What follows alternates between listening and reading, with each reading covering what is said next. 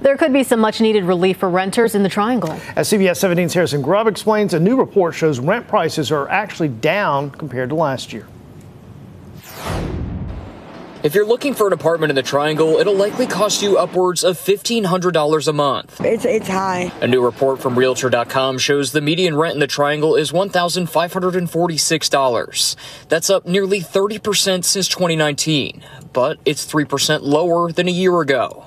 Still, some are staying out of the market for the time being. Yeah, I would like to have my own place. That would be ideal, but I'm in law school at Campbell, so the best economic choice for me was to live at home and save some money. And while there might be a downward trend, not everyone is seeing it. Some of my friends' rent has actually gone up this year. Most of my friends live downtown in studio apartments, and they're about $1,500, and some of theirs just went up to $1,600 this year. Local realtor Cameron Lusk says you likely have to move. If we factor in all the renewals, the lease renewals, you're likely going to see that they've stayed the same or increased just a little bit. Especially as some properties offer free months of rent or other incentives. So you've got a lot of options if you did want to look around and shop around.